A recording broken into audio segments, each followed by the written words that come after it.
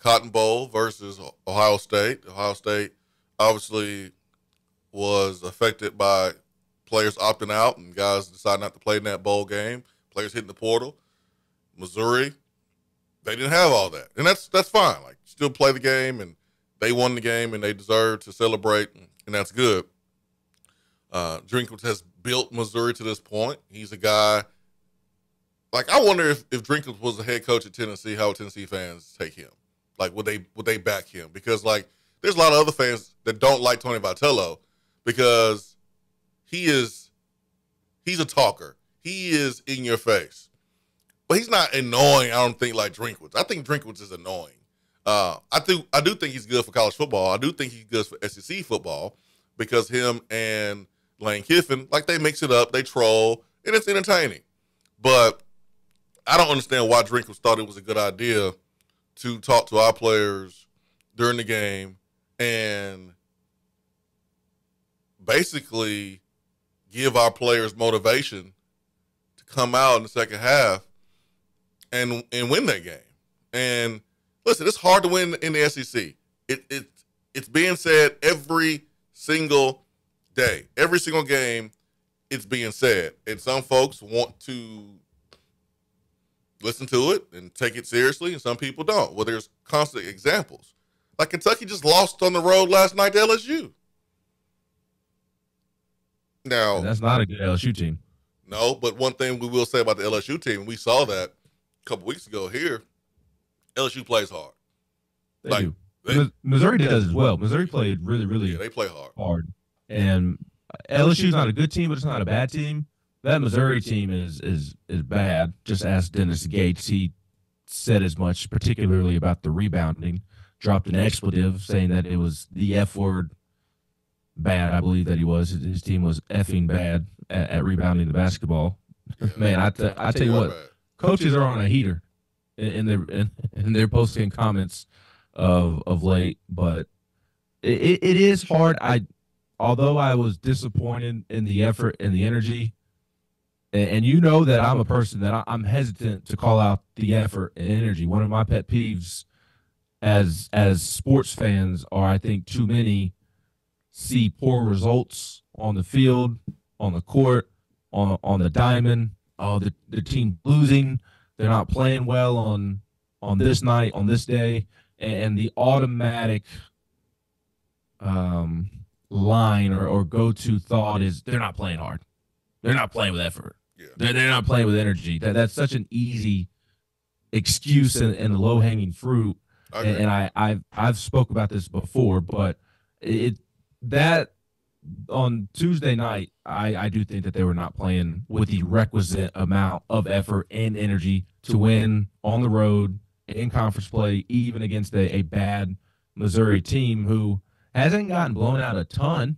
And you've heard a lot of people, both coaches that play Missouri and analysts like Ron Slay, they play really hard every single night. And if I don't care what the record is or how bad you are, if you don't show up ready to play at the collegiate level, this isn't high school, at the collegiate level in the SEC, arguably the best conference in America, the game's going to be closer than it should be and what is expected. And, I mean, Rick Barnes didn't say that they weren't playing without effort directly, but when he says that Missouri was winning the 50-50 balls in the first half, that's him saying that his team wasn't playing with the requisite amount of effort and energy. And, again, I thought even though the score didn't reflect it early in the second half, I thought you could tell right away that the effort and the energy was different coming out of the locker room.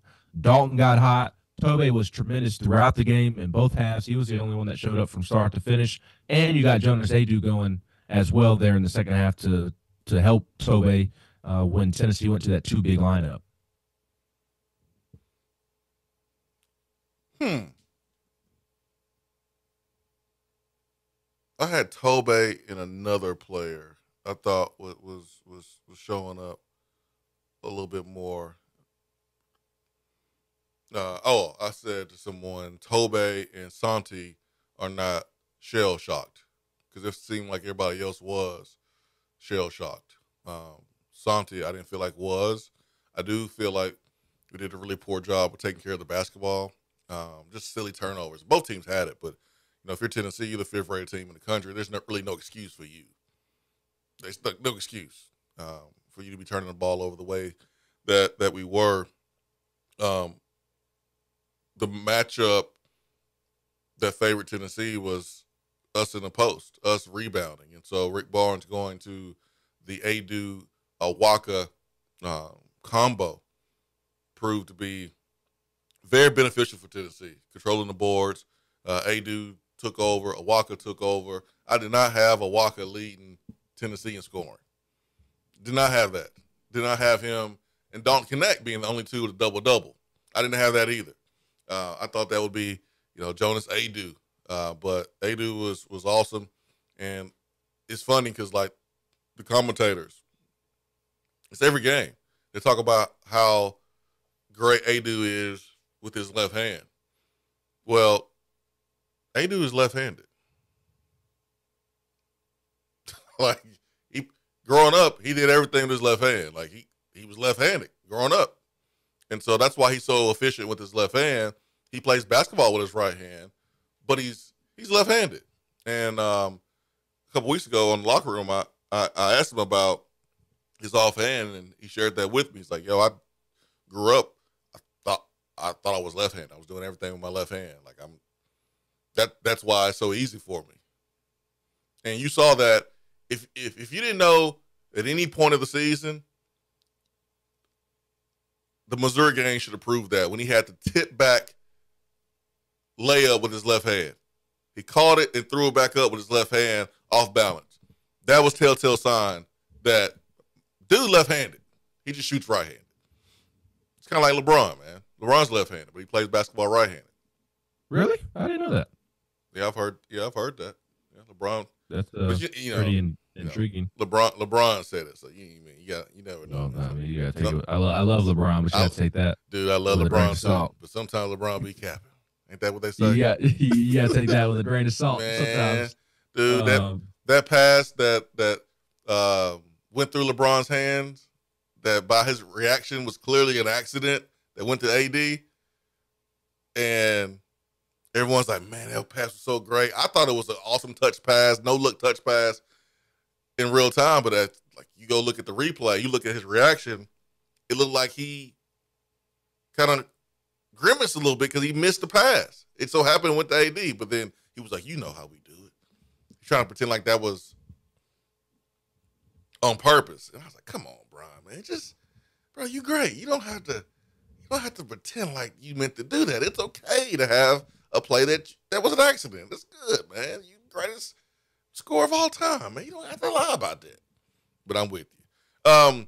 QC Rodney says, what other coach in the SEC would have pulled that clownish-ish? Talking about Eli Drinkwitz. Nobody. Lane is the only one. I don't think Lane would have done that. Lane wouldn't have done that. What Eli did? I don't think Lane does that. Standing on business comment? No, I mean, all active on the sideline, at courtside, talking to our players. No, he wouldn't. Yeah. No, I'm sorry. I thought we were still talking about the in-season actions of Eli Drinkwitz after Missouri beat Tennessee. I don't even think Lane would do the whole standing on business and run away. I don't think he would do that. I don't think that he would, but I wouldn't be.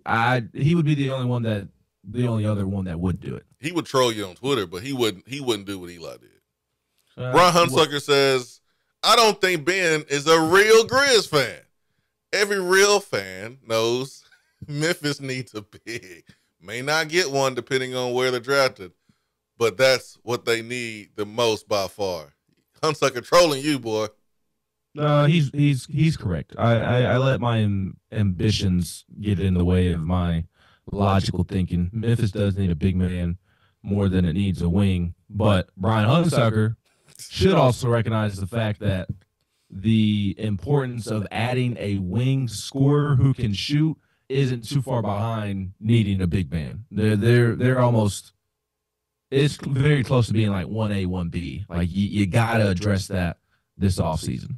Dalton would be perfect. But I would agree if you like a big man there better than you like Dalton, go with the big man because frankly you don't have any big men. I thought y'all got a defense player of the year. It's Jaren Jackson Jr., but I'm more like when we say big man, we're talking about bona fide center. Jaren's more of a 4. He can play the 5, but he's better off playing the 4. Okay. And his game is a little more finesse than a bruiser like Steven Adams. Like the Grizzlies were at their peak the last 2 years or so when Steven Adams was in there rebounding the basketball. That's Jaren is very Jonas-ish in terms of like having to stay on him about going and rebounding the basketball. Yeah, I feel you. Vol fan says every basketball team has issues. Every team could get bounced early. So many Tennessee fans only watch Tennessee basketball, and they don't watch enough of other teams to understand that Tennessee isn't any more inconsistent than any other team. I would edit that, say any other really good team. Because there's only a few teams that are better than Tennessee. Tennessee is 5th in the country. I think Tennessee is properly rated. But you go and look at UConn that, a couple days ago, we thought, or basketball community thought they were just on their way to a repeat. Well, they get smashed by Creighton on the road. You look at what UConn did to Marquette a couple of days before that. Marquette's a top 10 team. They beat Marquette by 30 points. Crushed them. But that's basketball, man. It's also college athletics. It's college athletics. It's hard. We talked about it several times before. It's hard for 18-year-olds to 22-year-olds to be consistent in life, in anything. I was not consistent at that age. Jason Swain surely was not consistent at that age. C-Mac didn't know what consistency was. Ballstorm had no idea what consistency was at that point in his life. I don't like the point you're trying to make. I don't like it's rare for young people to be consistent at that age, which I think bleeds over to on the football field, on the basketball court, baseball diamond, and why you see so much more inconsistency in college than you do at the pro level. They're professionals for a reason. These young men and women are amateurs for a reason, for the most part, even though now some are not being compensated like they're an amateur, but just in terms of the level of sport that they're playing, they're still an amateur. So I think that contributes to the inconsistency that you see, especially during college basketball and college baseball season, but even college football season. Every team has at least one slip up a season, and I think that's because of just that age group. And my last thought is something that we've reiterated 1,000 times, Swain. It's hard to win on the road in college basketball. It's really hard. How many times have folks said that? How many times have we said that? Or not we, being Jason, but like everyone has said that. Because that's not an excuse, but it's a fact. Yeah, because it is. It's not anything but the truth. It is a known fact. It is hard to win on the road. It's hard to be consistent in college basketball. That's why you just got to get really, really good. Got to have a little bit of luck on your side at the right time. That's what it's about. 865-255-03. We'll take our first break of the morning. Ben McKee, Go Vols 247. I'm Jason Swain. Be right back.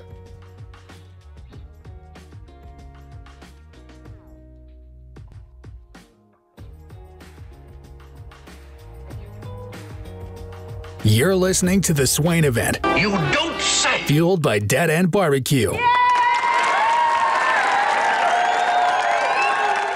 When you are craving some quality barbecue, there's only one place to go. Dead End Barbecue. Dead End Barbecue has been featured on ESPN's Taste of the Town, the first barbecue restaurant on the SEC Network, CBS Sports, Headline News Tailgate Show, Amazon Prime's The Restaurant Comeback, Food Paradise, and named one of the top 100 barbecue restaurants in America. The search is over. Dead End Barbecue is located on 3621 Sutherland Avenue right here in Knoxville. You can even have it delivered right to your door through Chow Now. Visit their website at deadendbbq.com. Dead End Barbecue. The search is over. Hey, Vol Nation. This is Charlie Pratt, financial representative with Modern Woodman and MWA Financial Services. Modern Woodman has been touching lives and securing futures for 140 years. Being born and raised here in East Tennessee, I'm honored to help East Tennesseans in all phases of life with retirement planning, investments, and life insurance. A big win on Saturday starts with preparation early in the week. A secure financial future starts with planning today. Contact my office today at 865-919-6468 to review your financial plan and make sure you are on track for success. As always, go Vols. Registered representative and investment advisor, representative offering securities and advisory services through NWA Financial Services, Inc., a wholly owned subsidiary of Modern Woodman of America, member of FINCRA, SIPC. Good morning, Swain Event family. Take a deep breath in and release. We're all back together in the AM and life is good. If you have real estate needs, just give me a call, Jennifer Morris, at 865-257-7897 or email me at jennifermorris865@gmail.com. And go Vols. Just because you can't call in doesn't mean that you have to sit on the sideline. Impact the show with a text box. It's part of the free Swain Event app. Beatty Chevrolet saves you money. 2.9% APR or $5,000 total value on new Silverado 1500s. New Equinox with 1.9% APR plus no payments for 90 days or $2,500 total cash allowance at Beatty Chevrolet.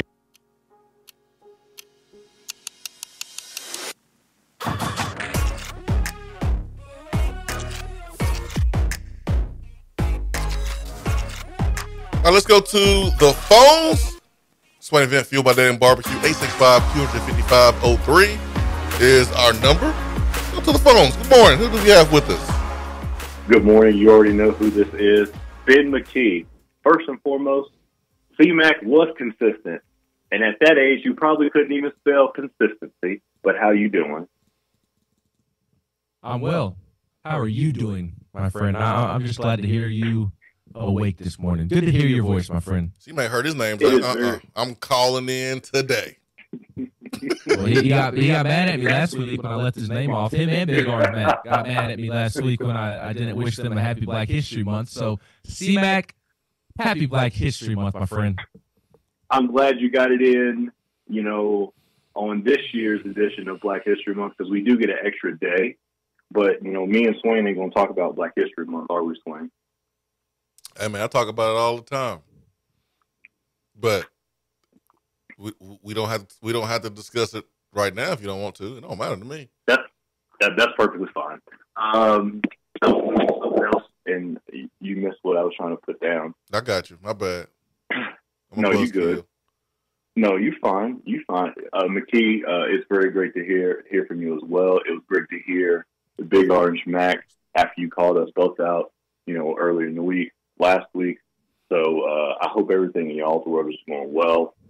Aside from, nitpicking, I guess I should ask some relevant questions or question. That'd be great.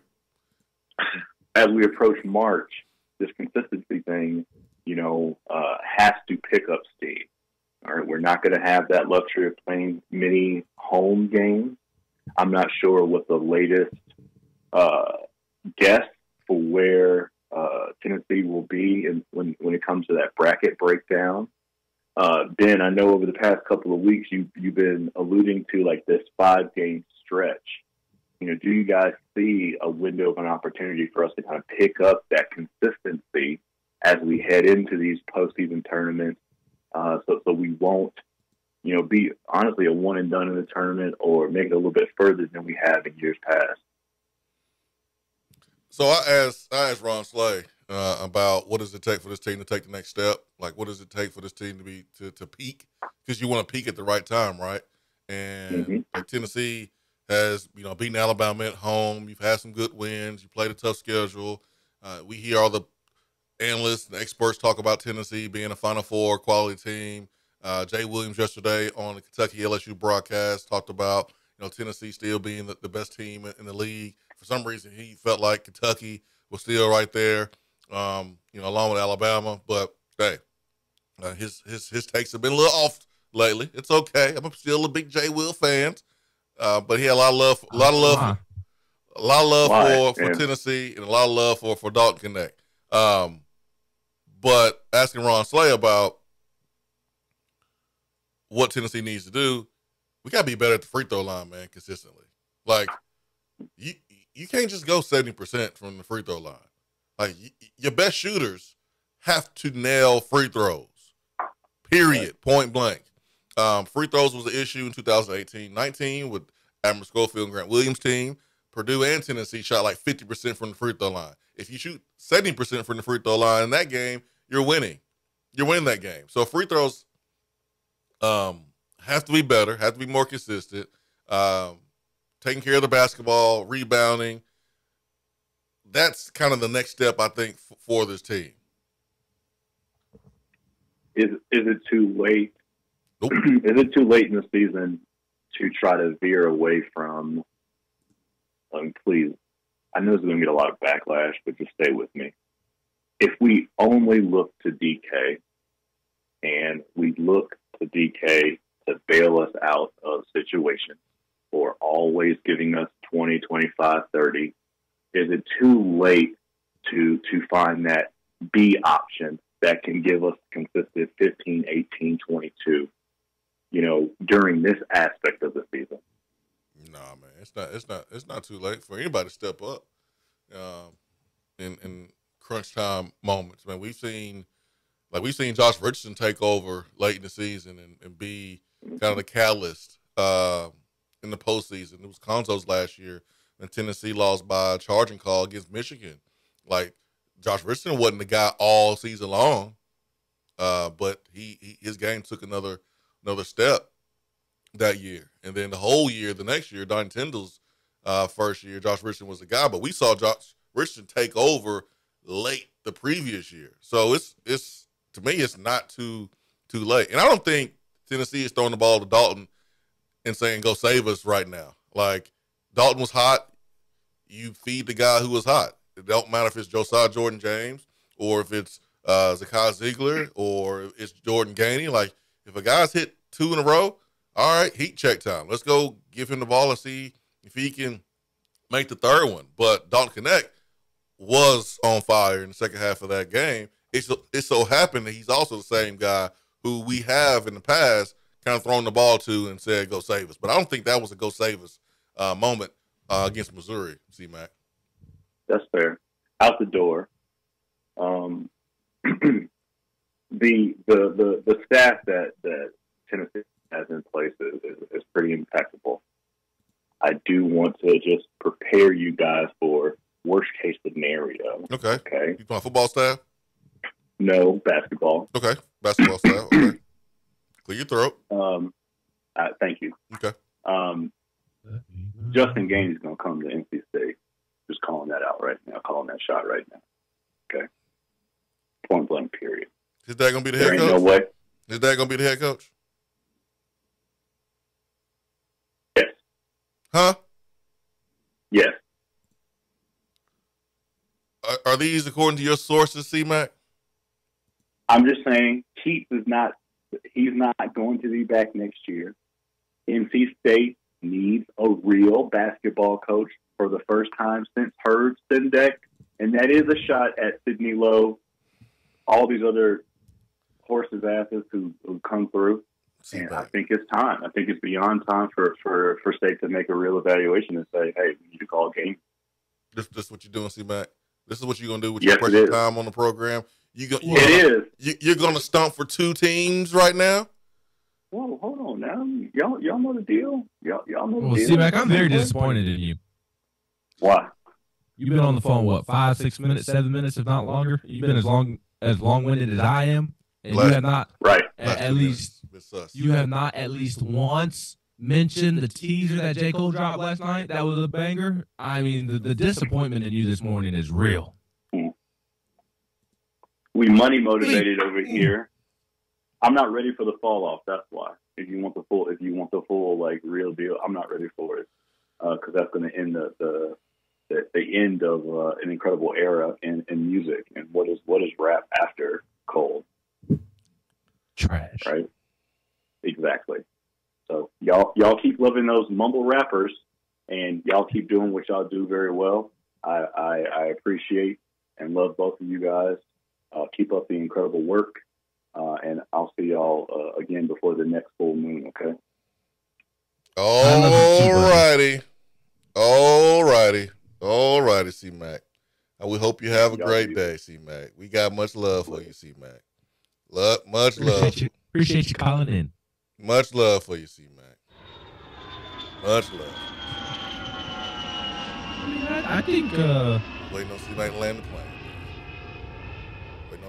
I think the NC State thing is interesting. I don't think you're giving him enough credit for the thought. I think that would be an interesting. Listen, I don't have much credit to give folks. Oh, I know. Who call in and are showing their fandom to two teams at the same time. Ben, I'm sorry, man. I ain't got a lot of. What you shrugging about? I mean, he's from. I don't care where he's from. You a Tennessee basketball fan and an NC State basketball fan? It's NC State. It don't matter. They play irrelevant. Sorry, Raleigh Ball and C-Mac, but NC State does not move the needle for me. So no, I don't care. Thank you for Cannon Peebles. Cannon. Oh, I put in my request. We have it to know. I put in my request last night. I asked the Lindsey Nelson Stadium press box. I said, hey, when Cannon Peebles' his walk-up song is playing and he's walking to the plate, can we get the underlying voice of Cannon? They said they would think about it. Think about it? What does that think about? Well, these are young Caucasians, so I don't know that they understand how great of... Dude, young Caucasians understand hip-hop more now than ever before. So the current age of hip, I had to explain the whole Cannon thing. Yeah, I mean it's a little dated. It's a little old now. His name is Cannon. Yes, but nobody understands the Cannon reference. At least young people do not. Well, so I had to explain it. That's what I meant by that. It's young Caucasian before anybody gets upset. It's a no-brainer. It's a no-brainer for Cannon people. I was being sarcastic. It's a no-brainer. He has to do that. What is Billy Amick's walk-up song? Because I need to listen to that today. Whatever his walk-up song is, I need to listen to today so I can have a good day. Because he is starting his Tennessee career on one. I'm not good with song names. I forget it off the top of my head. It's a good one, though. What are you good at? Not a lot. But what does that say about you that you allow me to come on your show and talk for an hour and a half? I must be really desperate. You must be. Vol fan says inconsistency isn't limited to college athletics. NBA teams are very inconsistent. Every team usually gets blown out by lesser teams multiple times a year. They just play so many games that no one cares, and their playoffs are multi-game series, so those one-game stinkers are quickly forgotten if they win the series. Oh, yeah, absolutely. Have either one of you gentlemen visited any Kentucky message boards? If you need laughs or want entertainment, I suggest visiting them. Love to see UK fans crying and losing their minds after a loss to LSU. Yeah, that was not a good loss at all by Kentucky. They're young, Swain. They're young. They always teams continue to play really well against Kentucky. See, Cal got it made, man. He has a built-in excuse that he can use every single year with a new team. Hey, these are young kids. They're young. They're immature. Don't take shots at them. Take them at me. Cal, they've been taking them at you. Yeah. Everything I think is about you. He thinks that he has it made. He doesn't have it made anymore. People cannot stand the comments that he says post-game. Kentucky fans are ready for something new, and I don't blame them at all. What are they going to do? They can go hire somebody that won't waste talent year in and year out like he has the last several years. They're not going to fire Coach Cal. No. But I wonder if we'll get a mutual parting of ways at some point. Although Cal may just be like, no, pay me my money. I tell you, Coach, that if I'm Kentucky, I'm targeting, but I don't think anybody else will want to see that happen because he will be a problem. But if Nate Oates was at Kentucky, there'd be some problems. What's wrong with your face, man? What's wrong with your face? I really like Nate Oates, but trouble just seems to follow him. Issues, incidents just seem to constantly follow him in his program. And I'm not even talking about the whole Brandon Miller thing. It's just like one thing after the next. It's the shoving an opposing player earlier this season. It's his player dropping the people's elbow on the Florida player last night. It's just little things like that always happening with his basketball team. Listen, okay. And look, people want to get on Rick Barnes about not making it in the NCAA tournament. When y'all gonna get on Nate Oates too? He's had some daggum good. He's at Alabama though. The expectations are not the same as Kentucky. Well, and he doesn't recruit like Calipari. He doesn't recruit NBA superstars like Calipari. He has done a good job of bringing in Brandon Miller, who grew up as a Bama fan. That was a layup, but like he signed multiple 5-stars. Jaden Bradley, Charles Bediako. Okay, I'm telling you the difference between Kentucky and Alabama. I'm not saying he didn't sign any, but I'm telling you that Calipari on a year in, year out basis signs one and dones, like a whole team of them. No one's doing that. Like Coach K was the only one that came close to doing that when he was still coaching, but no one was bringing in one and dones like Coach Kyle. No one. I am aware. Yeah. I'm aware of that. I do know that. Tennessee fans love the joke. Oh, Tennessee won't make it past the Sweet 16 under Rick Barnes. They'll get bounced for the Sweet 16. Alabama fans joke amongst themselves is you can't get bounced in the Sweet 16 if you don't make it to the Sweet 16. Who cares what we do in the regular season? We're just going to get bounced in the opening weekend anyways. The thing is, Nate Oates hasn't been there long enough. He hasn't been there long enough for that narrative to start. I mean, not at the level Rick Barnes has, but amongst Alabama fans it has. That's stupid. This is Nate Oates' fifth season. Last year was like his big year. Now in 2021, they were 26-7, went to the Sweet 16. Last year, Sweet 16, and so like he's only been to 2 Sweet 16s, round of 64. His first year, they didn't go to the tournament, so like he hasn't been there long enough and lost early in the tournament enough times for that narrative to get going.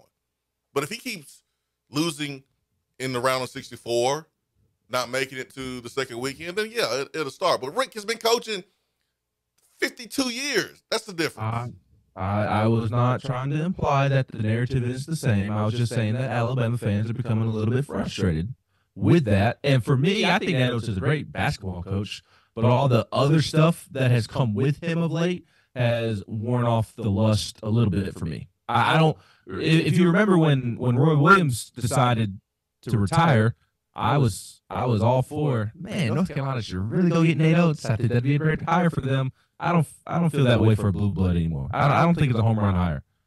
Yeah, I just think style of play, prestige.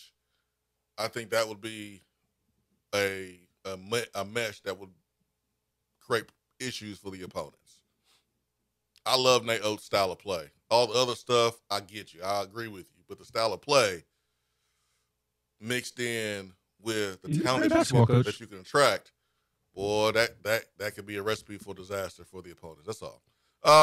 Ball fan says there is a thread on Kentucky board about Oates. They really don't want him. But they don't know what the hell they want.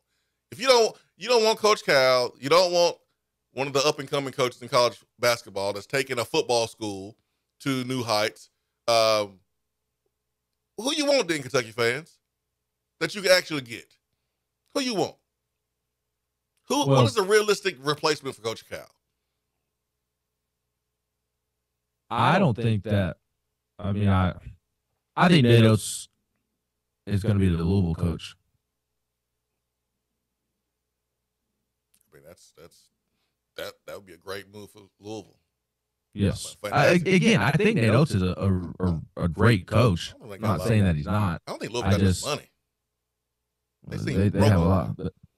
They have a lot of. Their athletic department is an absolute disaster at the moment. I wouldn't do that if I'm Nate Oates. They too broke for me. You would be rolling into them at a horrible time. Yeah. That is for sure. No, thank you. No, thank you. Clint says, seen the new EA deal for the football game. Well, he's asking us if we did. $600 per player that opts in and a free copy. Oh. I'll take my $600, my free copy, and a free copy. Shoot, just give me the free copy. I'm good. No, I'm a player. I need my money. You're already getting other money. You're top 100. That's why I'm okay a with top 600. 100 player. That's why I'm okay with 600 instead of more because I'm getting other money, but I still need to be paid. Like I'm not free. You need to pay me something. 600 is good. I love the game enough to where just give me a copy and I'll be good. Oh boy, I'm going to the phones. Ben McKee. Life isn't all about money, Swain. Okay. Says the guy. Can't take all this money that if you die tomorrow, all that money means nothing. Says the guy that's selling the house and moving to a new house. Why you didn't take that low offer then? But anyways, good morning. Offer. Good morning. Who do we have with us? Turkey Man.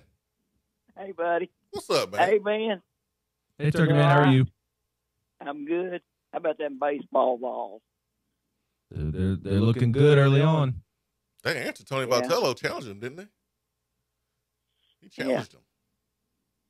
How hard would it be to get tickets up in the season or to maybe go watch maybe an SEC game or something like that? How hard would it be? To be honest with you, I don't know because I haven't tried to yet or looked into it, quite frankly, for my family. But if you're going to look into that, I'd go ahead and do it now. Yeah, that's what I'm afraid of. But I got a situation there. I'm kind of taking care of Mom right now. We had to move her in with us, and so I'm kind of being tied down. It's hard to do certain things. You know what I mean? But absolutely. We'll be thinking of you. I do enjoy watching them when they come on, and hey, Mom enjoys watching them too. She likes baseball too, so that's pretty good. Hey, I was going to ask a question. You probably done talked about this, and if you have, I'm sorry I'm asking the question, but you commented on drink at a Missouri game, saying anything to our players. Have you talked about that any at all? Yeah. What he said, there's some hearsay out there, but there was a conversation with our players. He was very animated on the sideline, but like, yeah, he acted a fool. Is he playing full deck? I would miss a few cards there. I would say yeah. I mean, dude, he's smart. He's intelligent. Okay. I just wondered sometimes. We things he pops off with, and he has such a problem with us as a team and a color. It makes you not like him to start with, I guess. Oh, 100%, man. He's easily the number one, I think, enemy for Tennessee fans. Yeah. He has to be number one villain. Yeah. Yeah. Well, brother, I'll get out of here. I was listening to you. I was going to get your comment on that. And who does the basketball Vols play Saturday? Texas A&M. Okay. Texas A&M. All righty. All right, Turkey Man. Good to hear from you. You too, guys. Have a good. Talk to you later. You think number one, Tennessee fans, public enemy number one for Tennessee fans is Eli Drinkwitz? That's a good question. It has to be. It has to be. Baseball, it would be Chase Burns right now. All right. I'm being serious. Let me make a list. I don't know about that. I don't think Chase Burns is number one. Who would you for strictly baseball? Who would you put over Chase Burns? Oh, Dave Van Horn. For baseball, strictly, I would put Chase Burns one for baseball. I was thinking that's overall what I'm saying. Tennessee athletics. Period. I just meant baseball. Yeah, baseball would be Chase Burns. Yeah. Football and overall, because we know that overall means football. I think Beamer's number 2, probably behind Drinkwitz. Beamer. Where is Vince Marrow number 3 behind those two? Vince Morrow. Yeah. I He's on the list. I don't know. I don't think he moves the needle because every time he says something, Tennessee claps those cheeks. We're being silly. It's Dan Wolken and Pat Forty. I don't even think. I think Tennessee fans dislike Dan Wolken and Pat Forty more than Eli Drinkwitz. No. You don't think so? No, I don't think so. I think what Drinkwitz did, and this is what he wants. I mean, he wants us to be talking about him, but that's cool. Give you what you want. You deserve the conversation. Acting a damn fool, but like what he did during the football season, and then his antics courtside Tennessee Missouri game, he has to be number 1, man. He has to be. I don't see anybody else being number 1. Well, that's what the text box is for. The text box can allow people to share their opinions as well. So Nila Mafia says blank Wolken and 40, blank Chase Burns. He also notes. You say blank? Okay, you say that too.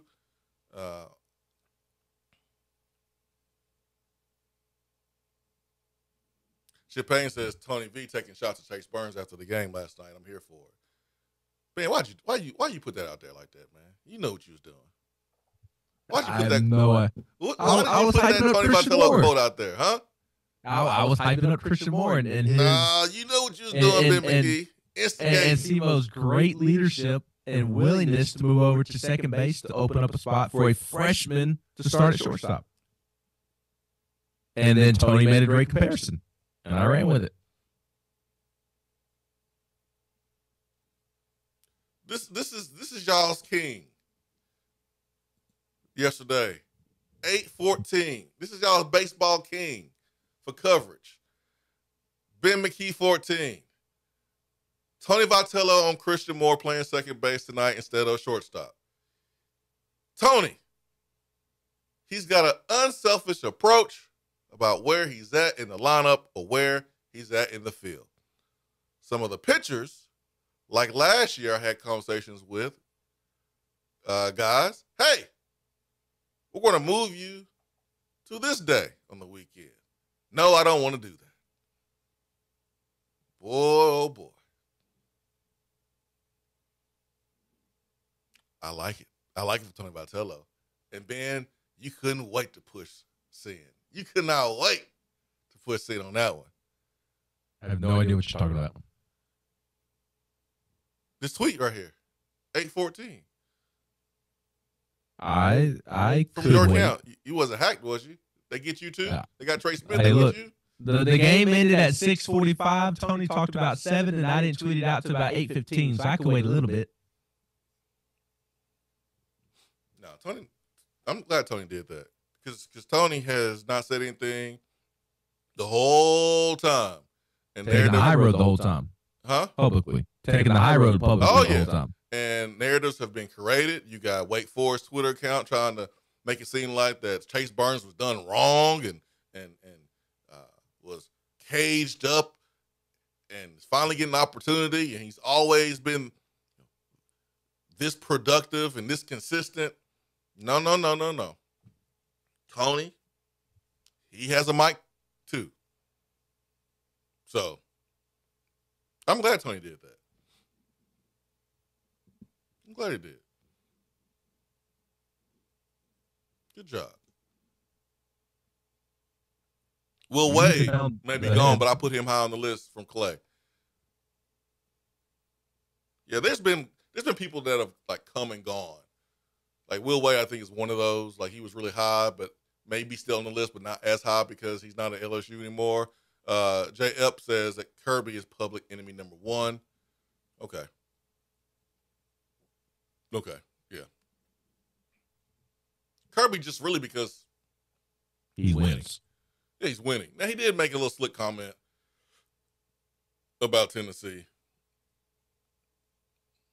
And the offense. Yeah, in the offense. He did. But, like, it didn't bother me all that much. But what Drinkwitz did, that probably bothered me more. Because I thought it was a weak move to say what he said and scamper away. Oh, man, say it with your chest. Stand right there and say it. Don't run away. Say it and wait for the response. That's what you're supposed to do if you're going to say something like that. And it's weird you do that after getting 60+ hung on you the previous 2 years. Like, that's a little weird to me. But Well, hey. and I also think it's difficult for. I know that Georgia's the bigger rival. Obviously, Georgia is a rival. Missouri is not. I understand that when I say what I'm about to say, but I feel like it's an easier pill to swallow losing to Georgia, whereas you just feel disgusted when Tennessee loses to Missouri. Yeah. Losing to Georgia is annoying because you hate Georgia and they're a rival, but they're the best program in college football right now, whereas Tennessee has no business losing to Missouri, and that just makes the feeling even more disgusting on top of Eli Drinkwitz popping off at the mouth. Yeah, I'm with you. Yeah, I felt disgusted. I was disgusted. Yeah, because of how we played. I'm with you. Nathaniel says Gino. Gino will always be that public enemy number 1 for him. I get it. 100%.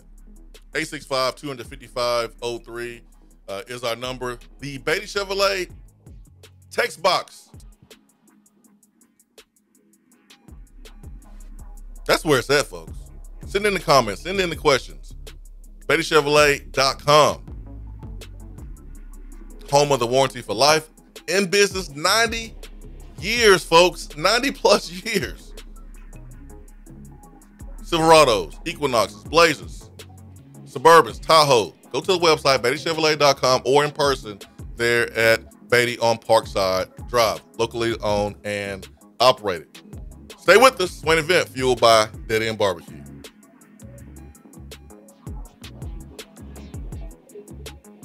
You're listening to the Swain Event. And you know this, man. Here in Knoxville, we love it when a squirrel's in the checkerboards. But when there's a squirrel in our attic, that's offsides. When that happens, call Alpha Wildlife. They're Knoxville's veteran-owned and operated wildlife removal company. When unwanted critters put their feet up on your coffee table, call 865-224-6555. Let the Tennessee fans at Alpha Wildlife evict those unwanted tenants and set your home up with a winning defense to keep that wildlife where it belongs. That's Alpha Wildlife at 865-224-6555. They have locations in Nashville, Memphis, Chattanooga, and in parts of South Carolina. Check them out online at alphawildlife.com.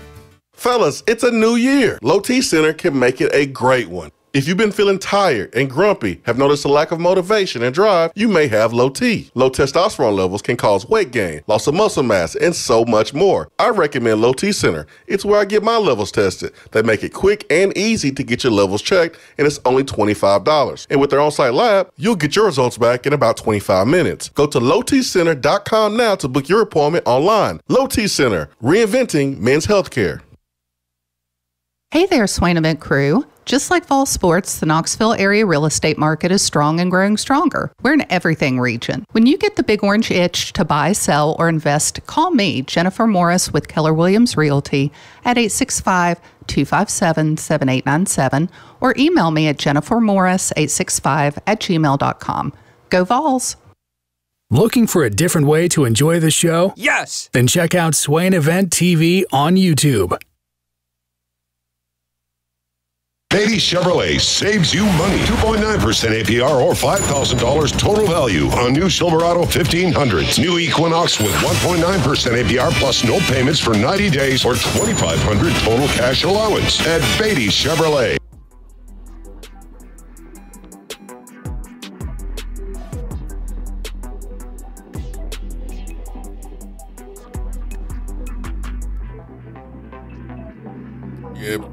Ben McKee getting old, y'all. I just saw Ben drink coffee from a mug. Ben don't normally drink coffee from a mug, people. Ben's the type of dude that will go to one of these stores and get all the cream and the sugar and stuff all up in it, looking all good, looking like a dessert. Ben has officially reached grown man status, adulthood. This man is drinking coffee straight from a mug. Ben McKee, man. I'm surprised you've just now noticed it because I've been doing it for probably since we started doing a daily show. I have a cup of coffee each morning. Man, I'm going to the phones, man. Now, but I will also, if I'm out and about and need some coffee, I will also go get the souped up. Give me all the creamer. That's you. Give me my venti iced vanilla latte, and I'm good to go, baby. That's you. Lord have mercy. Good morning. Good morning. Who we speaking with? Hey, y'all. It's Russ. What's going on, man? I bet you would love a nice venti iced latte, vanilla latte right now. Waking up at 6:10 a.m. and I'm sure you've been up before 6 o'clock. Yeah, I've been up the whole time with you guys. See, pipe down. You love the coffee right now. He's a grown up. He's supposed to be up at 5:30, 6 o'clock. I have my black Tennessee with the stupid Butch Jones font written Tennessee in orange on it with balls on the other side. I hate that font, by the way, but it's a nice coffee mug that Gina got me. So, but there's nothing in my mug. There's nothing in the mug except coffee. Just coffee. Nothing else goes in it. I'm a grown-ass man. I'm with you. Good for you, Rusty. I hope you feel bigger and tougher because of that. I love you, buddy. Hey, so what's this question that we're asking? What? Give me the parameters. Is it just it was just public enemy number one. We're talking about Eli Drinkwitz, and I know that was a topic from the Missouri game, and there's I don't think anyone publicly knows what was actually said to our players from Eli, but he was talking to our players, and it's just a bad look, honestly. No, coaches don't need to be getting in. I mean, if it's all in jest and he knows the players and they're and he's actually met them and said, "Hello, you're a heck of a player," pregame or whatever. It's one thing if you know, but if you're just the coach of another team and you have no relationship and you're like heckling, that's weird. That's all weird. Kinds of weird. That's Frankie Jr. weird over in Columbia. I mean, that's weird. And Eli's weird. I mean, just the fact that he has that hair and won't wear a baseball cap, still trying to rock a visor, is another thing where he screams weird. But I think right now it's got to be Oates. I know Oates is a fantastic basketball coach, but he just does not care what kind of dudes he has. He's a prick. That was how I should have summarized what I was saying earlier. He's a prick, and his basketball program are a bunch of pricks too. Oh my gosh! Okay, yeah, I mean, we got the elbow drop last night. We got stomping on Broome the game in Tuscaloosa and Auburn against Auburn earlier in the year. I mean, I guess if you're Nate Oates, you would just argue last night that player just happened to be in the wrong place at the wrong time. Wrong place, wrong time. That was a good line. He probably the player probably just get reprimanded. Nothing, no serious punishment coming Bama's way. No, absolutely not. But whatever. It is what it is. Nate Oates is a phenomenal basketball coach, one of the best basketball coaches in the country. But of late, it's just always something negative going on with his program. Yeah, and he's oblivious to it. It's like he doesn't see that anything's going on. That's. I don't think he's oblivious. I just don't think he cares. Yeah, okay, that might be fair. So, how do you say Louisville, Indiana possibility too? Because that job's going to be open, and they're going to, and that would be the job that that's a blue blood. Yeah, I would back the Bruce trip up if I'm Indiana. It's a wrap from Woodson. Yeah, for sure. It's a wrap. Hey, since they finally announced, we've known forever they're going to do 5 conference champions. Yep. And 7 at-larges. Anybody that was arguing that might not happen, it made my ears bleed. But now that it's done, let me throw this at us Tennessee fans, is finishing third in the SEC the sweet spot, because you get a bye week and don't have to go play in stupid Atlanta, and if you're the 3 seed, when the 2 seed loses when the team that loses in the SEC championship game, you're probably going to be higher in the playoff committee spot than they were, because they're going to drop after that loss. That means you're probably going to be the 5 or 6 or 7 overall seed and get to host a playoff game.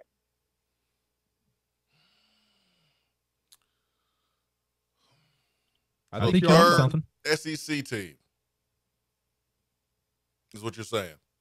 Yeah, I want to finish third in the SEC, so I don't have to play in Atlanta, and that's my bye week. I get a week off and not have to go play in that game that doesn't mean anything anymore. And then I get the home playoff game because I'm going to be number 5, 6, or 7 in the overall playoff committee poll.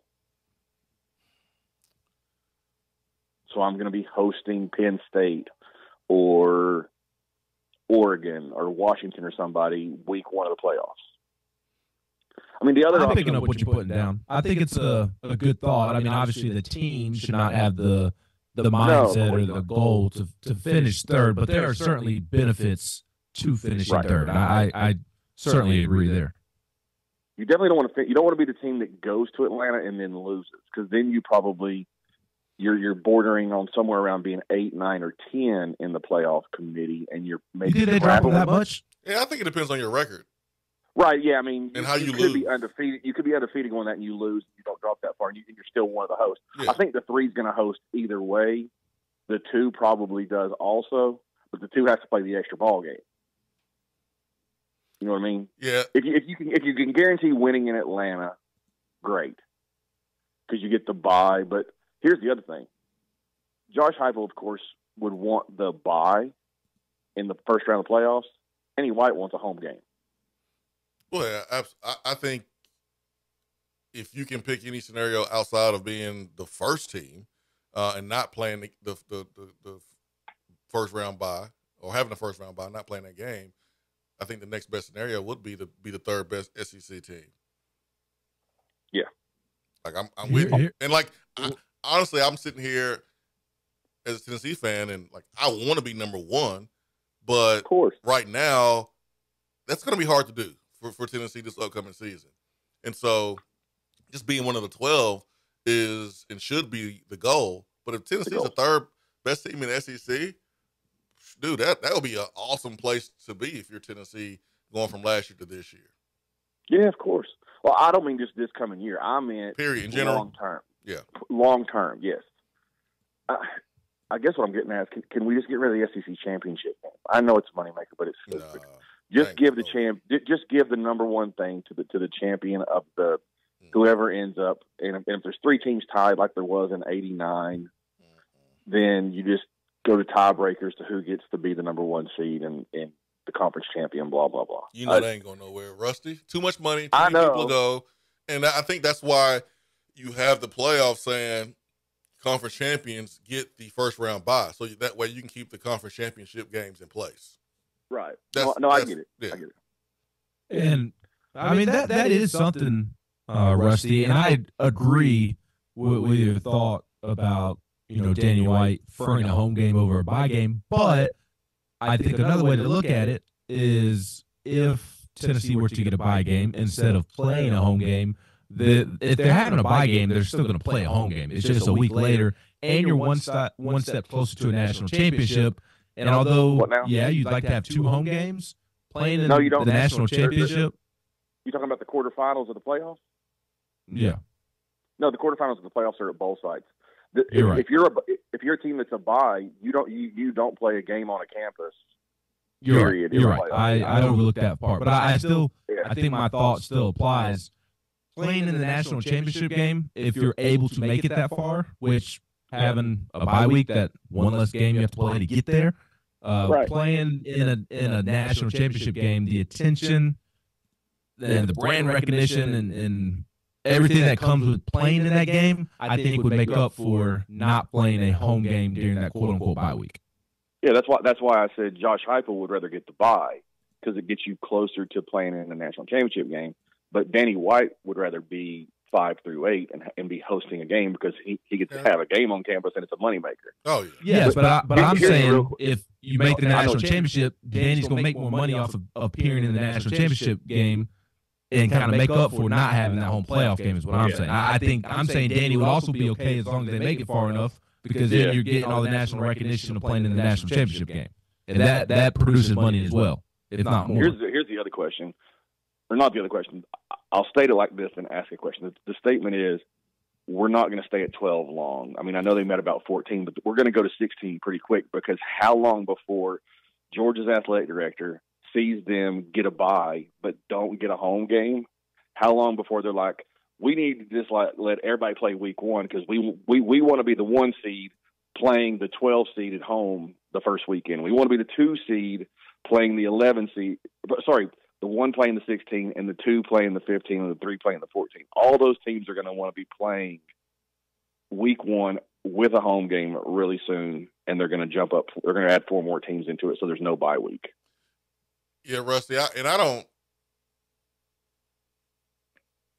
see a lot of people saying that this is not good, and BCS, they rather have the BCS than expanding to 12 or 14. I just don't see enough points to agree with that. And I see some of the most respected college football analysts making these points about the BCS. Give me more football games at the end of the day. Give me more good ones. Yeah, I'm cool with more football games. I'm cool with that. Yeah. And I don't really agree with the regular season being watered down to the point where you got to go back to the BCS. It's a dumb argument they keep making. Yeah, as a former player, if I am currently in this situation where you have an opportunity to go to the college football playoff, and let's say it's expanded to 14 teams, all I know is week 4, Tennessee's playing Florida. And I don't really care about the playoffs. All I know is we play in Florida. It's time to get it on. There's no difference whether it's BCS, whether it's 14 playoff, whether it's 12-team playoff, 14-team playoff. Florida's a rival game. That's a rivalry. Third Saturday in October. You're not going to sit there and tell players, oh, well, if you lose this one, it's okay because, you still have an opportunity for the college football playoff. You're not saying that before the game. You're not saying that the week of the game. You're treating that like the Super Bowl. And I don't think that's really going to change when it comes to rivalry games in season. I mean, Tennessee plays Georgia, or Tennessee's playing Alabama, Tennessee's playing Florida. I don't think that's going to change much, man. No, I mean, the NFL with those 14 out of 32 teams, right? That's watered down. That makes the regular season not matter. When it's that big a percentage of your teams make the playoffs, that's a huge problem. But if it's 14 or 16 out of 80 teams just in the Power 4 conferences, and there's 132 that are actually eligible for the playoffs when you factor in Liberties and Tulanes and all those schools, 16 out of that many teams doesn't water down the product. And it also, here's the other thing, it doesn't water it down. It actually makes it better because the Egg Bowl at the end of the year, somebody's playing spoiler against the other team to maybe keep somebody out of the playoff. That game actually means something now that we all need to watch. Vanderbilt's playing Tennessee the last weekend of the year, and Vanderbilt may have a chance to knock Tennessee out of the playoffs, and all eyes are on that game too. Penn State and Illinois the last game of the year. I don't know if they play the last game of the year, but my point remains that there's more games that matter late where spoilers can get involved. Yeah. I'm with you, Rusty, and thanks, bro, for the phone call. Thanks, we really guys. appreciate you. Love Thanks y'all. for getting up. I'm not on the bandwagon right now with everyone else who's like, oh, this is not good for college football, and give me the BCS over this. No, man, I don't want some computers telling me who deserves to play for a national championship, the top 2 teams. No, I don't. Give me a tournament. Yeah, absolutely. And that last point from Rusty was the one that I was about to hammer home, so I'm glad he brought it up. I don't understand how you can say that the regular season is going to be watered down while technically Now there's going to be better games throughout the season, and especially towards the end of the season when Rusty viewed it from the aspect of teams playing spoiler. I viewed it on the flip side of that in terms of more teams having the opportunity to get into the playoffs. There's going to be more important regular season games there at the end of the season of teams trying to fight and get into the playoffs. The regular season is there's going to be more to pay attention to because you're not looking at, it's going to be those 4 or 5 teams. Now all of a sudden you're keeping an eye on 16 to 20 teams about who could potentially get in, on top of seeing who's going to get the double or who's going to get the bye, who's going to be seeded where, who's playing in the conference championship game. There's a whole lot more to pay attention to, and I think there's going to be more stakes involved the last month of the season than there ever has been before, on top of all the rivalry games. Like the Egg Bowl to determine whether Ole Miss makes the playoff or not is fascinating. Tennessee, Georgia, if that's the second to last game of the season, that game having playoff implications on it, that's phenomenal for the regular season, and it's a rivalry game. So I'm with you, Swain. I don't view that point at all. And my biggest thing is, it baffles me, absolutely baffles me, that people don't think playoff games are great for the sport.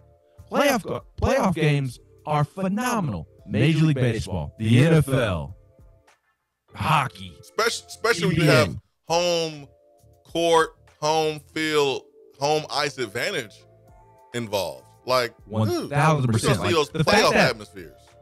Yes, that is sports at its absolute best. Is playoff games. That is the best of the best, and to think that that's not going to help the sport or that's not good for the sport, I think is absolutely ludicrous. And now I will say something to talk about on the other side of the break, and Big Willie Style mentions it. I think I'd rather have a bye week than play a home game. 865-255-03. We'll hit the text box up. We'll continue the conversation on the other side. Swain Event, fueled by Dead End Barbecue. What's up, Swain Event family? It's great to be on board. This is Taylor Hawkins with Modern Woodman Fraternal Financial, and I have one question for you. When was the last time you have slowed down and evaluated your financial situation? Just like the Vols, a great game plan leads to victory. Let us help you achieve your financial goals with a custom-made game plan. No matter what stage of life you're in, protecting your family and hard-earned money is important. So let one of our local and trusted financial professionals secure your future by visiting one of our 10 branch offices across Tennessee, or give us a call locally at 865-312-5638. And remember, go Vols. Registered representative and investment advisor. Representative offering securities and advisory services through NWA Financial Services, Inc., a wholly owned subsidiary of Modern Woodmen of America, member of FINCRA, SIPC. We're here with Dr. Michael Carlson of Tennessee Regenerative Sports Medicine to discuss stem cell treatment and PRP. If you have orthopedic injuries, you should give them a call. That's right, Jason. We specialize in regenerative non-surgical orthopedics. So we treat damaged tendons, ligaments, and joints by using ultrasound-guided injections with stem cells or PRP. And this form of treatment actually stimulates the body's own reparative process and allows for healing of the damaged tissue. So, Doc, what makes your training different than others? Well, Jason, I've been practicing in Knoxville for 26 years, and I'm certified in interventional regenerative orthopedic medicine through the American Academy of Orthopedic Medicine. At Tennessee Regenerative Sports Medicine, I'm the one doing the procedure, and we're using your own bone marrow stem cells or PRP. So in other words, it comes from you and it goes back to you. So you know exactly what you're getting and know exactly the level of training involved. Tennessee Regenerative Sports Medicine, trsportsmedicine.com. East Tennessee's leader in PRP and stem cell therapy. When you are craving some quality barbecue, there's only one place to go. Dead End Barbecue. Dead End Barbecue has been featured on ESPN's Taste of the Town, the first barbecue restaurant on the SEC Network, CBS Sports, Headline News Tailgate Show, Amazon Prime's The Restaurant Comeback, Food Paradise, and named one of the top 100 barbecue restaurants in America. The search is over. Dead End Barbecue is located on 3621 Sutherland Avenue right here in Knoxville. You can even have it delivered right to your door through Chow Now. Visit their website at deadendbbq.com. Dead End Barbecue. The search is over. The conversation doesn't stop when the show is over. Follow the Swain Event on Twitter and like the show on Facebook.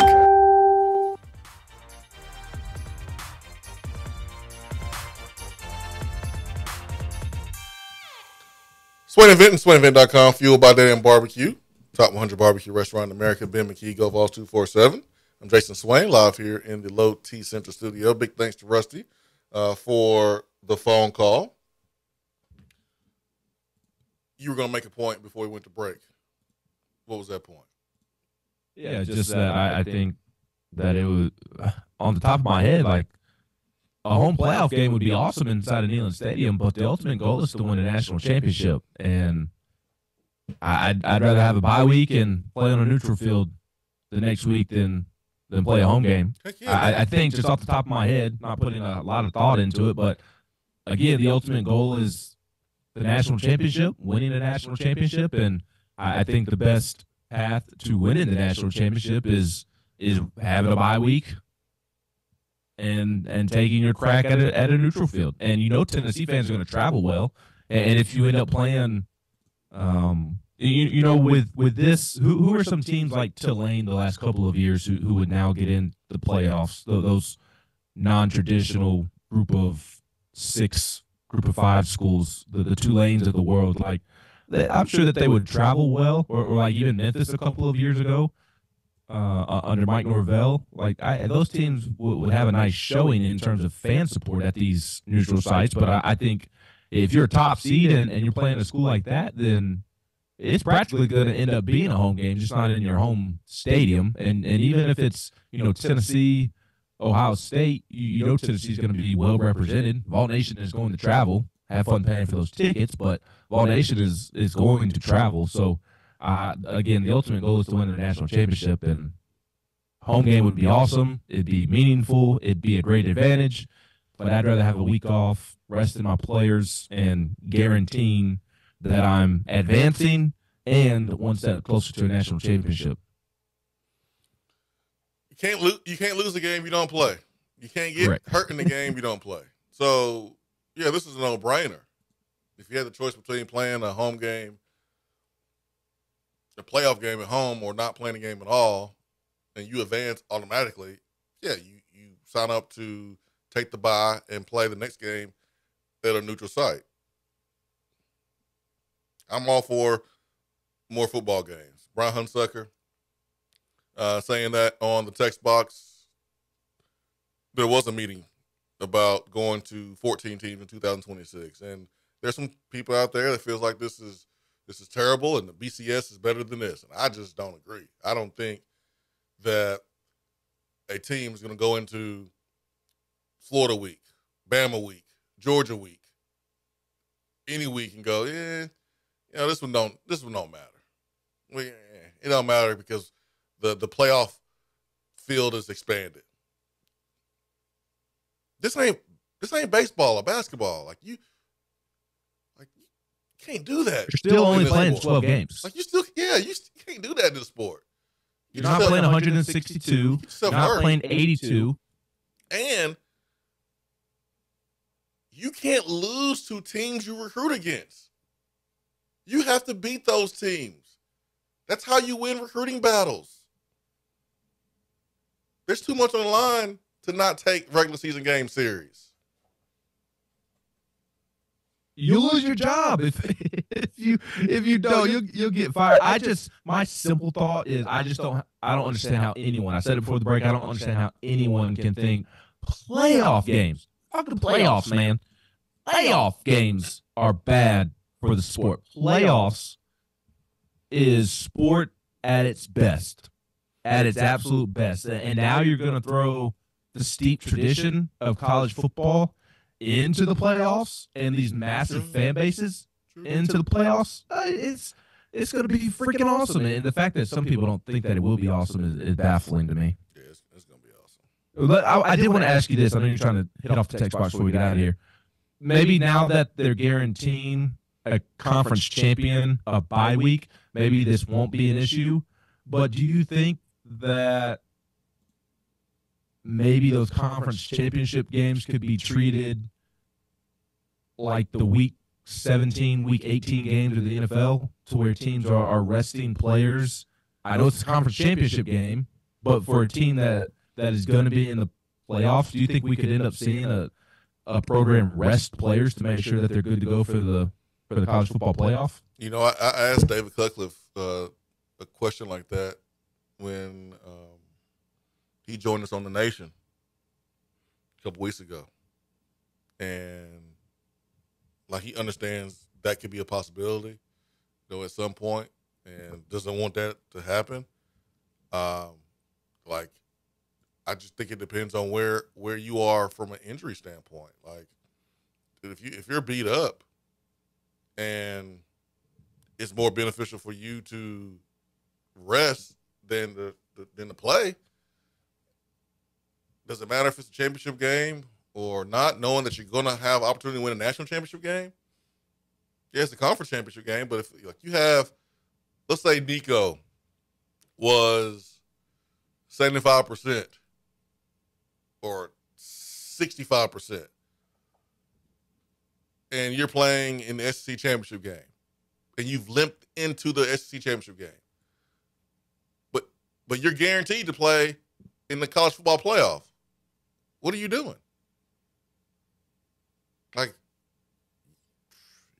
now, I do think it is different than the NFL in the sense of when NFL teams are resting players at the end of the season, week 17, week 18, they've already clinched. And that's what I'm saying. If you already clinched the playoff, that's my example. But I'm saying, like the Ravens, they rested week 18 because they knew that they were the number 1 seed. They knew that they were the double bye. There's no way of knowing 100% what seed you're going to be going into the conference championship game. So technically, there's still something to play for.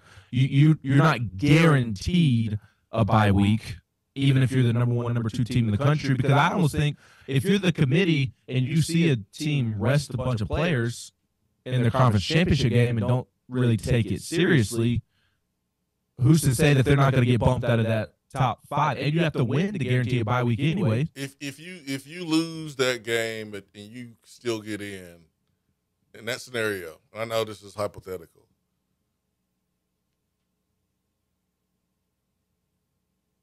you have a better chance of winning the championship than if you play the SEC championship game with a half-injured player. He gets hurt even more, and then he's unavailable for the playoffs. You ain't winning nothing then. I'm not saying that scenario is going to play out this year or next year, but I can see it playing out at some point. And if you would have to be a top 5, top 7 seed, yeah, to rest players in the conference championship game. Because if you're anywhere from 7 to 12, 7 to 14, if they go to 14, yeah, you got to guarantee, you got to go out and put your best foot forward to try and make the playoffs first and foremost. Yeah, you may need that game.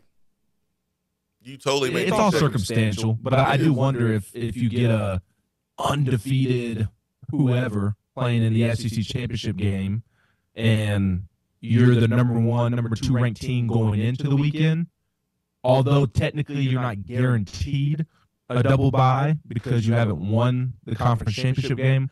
I'm very curious to see how those teams approach the conference championship game because you haven't guaranteed a bye. But if you're the number 1, number 2 team going into the weekend, then you're going to make the playoffs. You're not falling below 12. So do you risk not winning the conference championship and not having that bye, or do you try to rest up? I'm very curious to see how that plays out. Me too, man.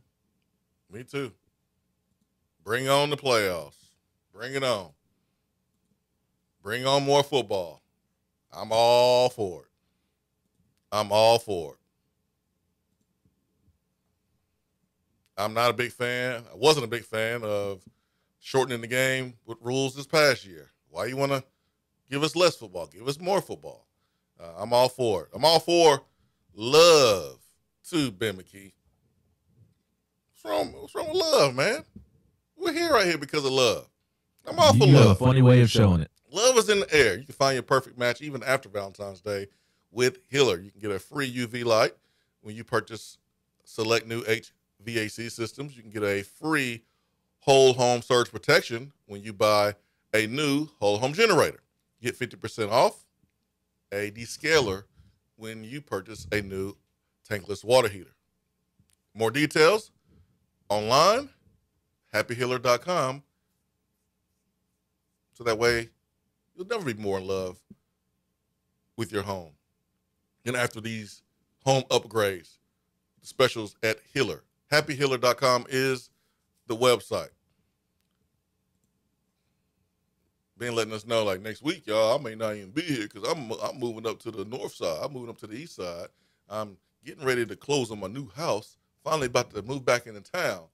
So we may see Ben next week. We may not. Certainly understand if we don't, because a move is a huge transition, especially with a little toddler and then being a couple weeks away from another toddler in the house. So Tennessee this weekend, Texas A&M. Texas A&M losing to Arkansas. They lost to Vanderbilt.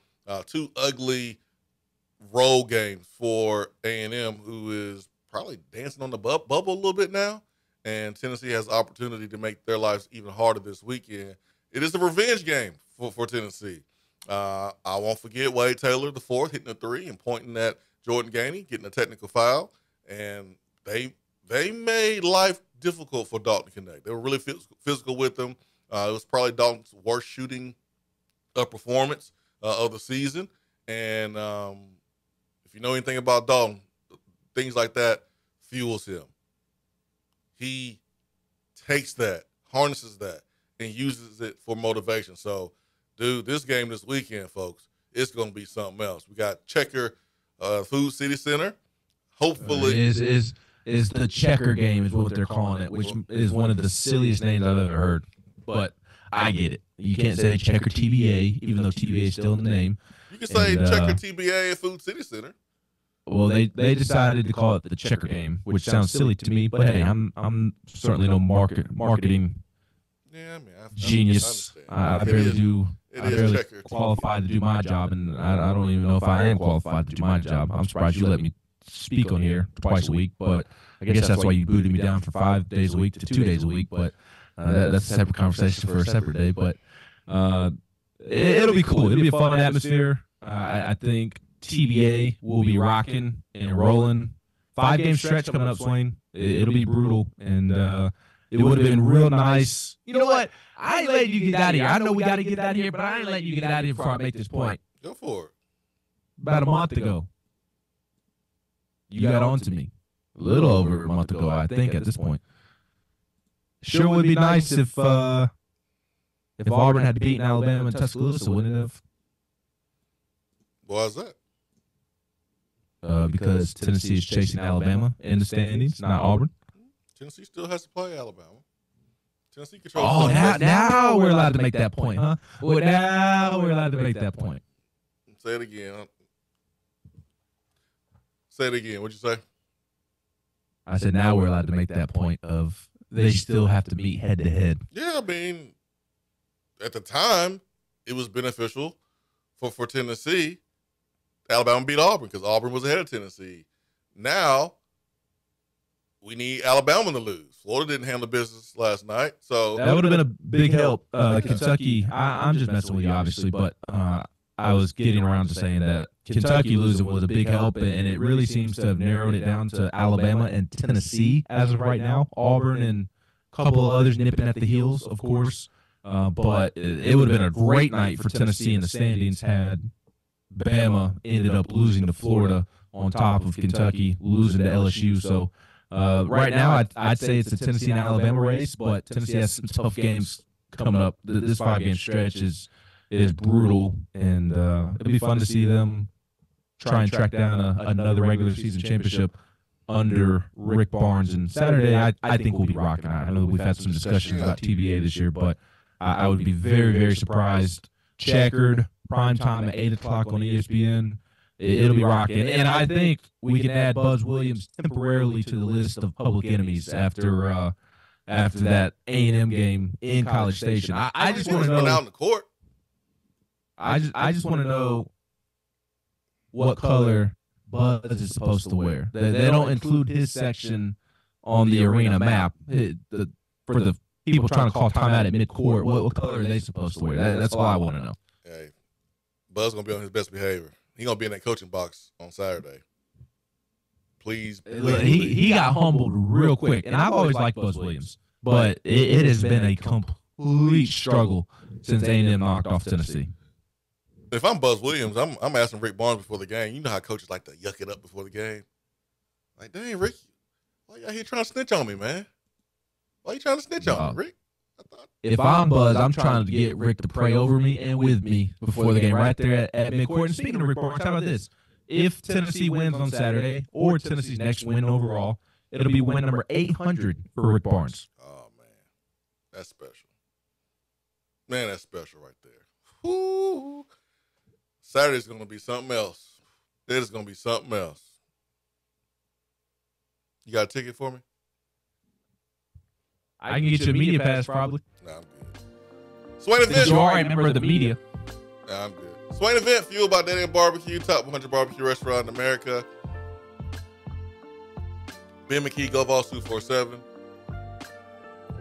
I'm live here in the Low T Center studio. Appreciate everybody on the Beatty Chevrolet text box this morning. Bo from Riceville. Big Willie style. Amazing golf ball whacker guy.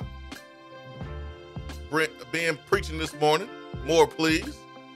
Chip Payne. Eli's on borrowed time. By the time Tennessee plays Missouri, he'll be fired or become an offensive analyst. I love it. Oh, man. Hope everyone has a fantastic rest of your Thursday, Friday into the weekend. Tuesday, we will be back. Tennessee, lots of things going on right now in Tennessee athletics. Men's basketball, women's basketball, baseball, softball. Tuesday, we'll be back to talk about it all. For Ben McKee, I'm Jason Swain. Peace and love. We are out.